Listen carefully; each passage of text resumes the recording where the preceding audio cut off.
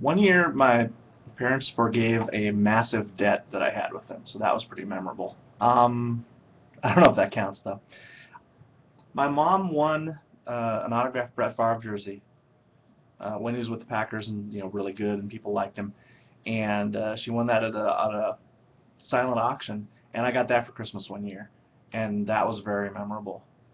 You didn't ask what my favorite one was, but I'm going to tell you because I thought about it. My favorite one is this little box that my wife got me one year, and I have no idea what it is, but you push a button and it lights up and it makes like this meditative tone for you to um, meditate on, and it's just like this constant kind of droning kind of, and it does it forever, and it's really cool and I love it, and that's my favorite one.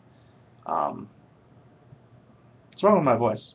Anyway, thank you for asking. I hope that was an answer worth watching.